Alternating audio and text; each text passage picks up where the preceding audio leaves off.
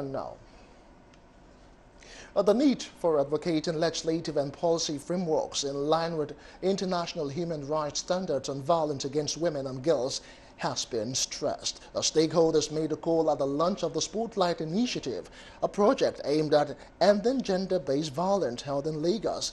The Spotlight Initiative is a European Union and United Nations joint initiative. Stakeholders, partners, and members of the Spotlight Initiative are called for joint efforts to ensure the empowerment of women and gender equality in consonance with the 2030 Plan for Sustainable Development.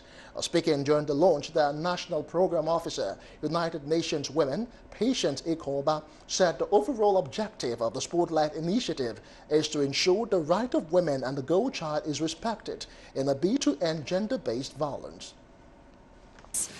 It has become a case of impunity where people think that they can just, violate a girl and then get away with it. So we feel that it is high time that we put the spotlight on GBV issue and we actually end it.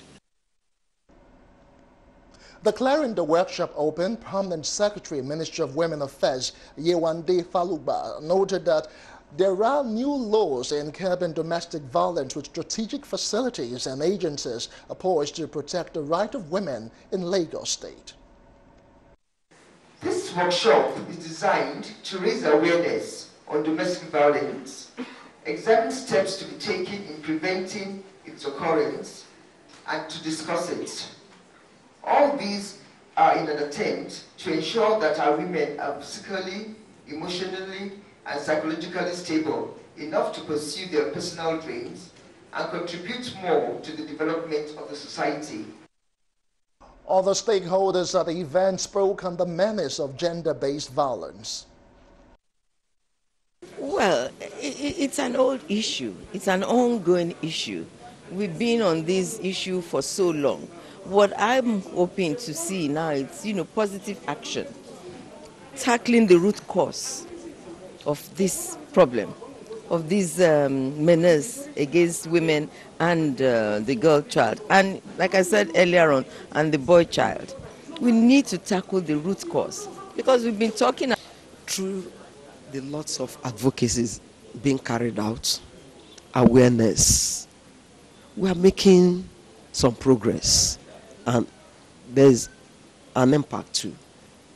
A lot of people are now speaking up.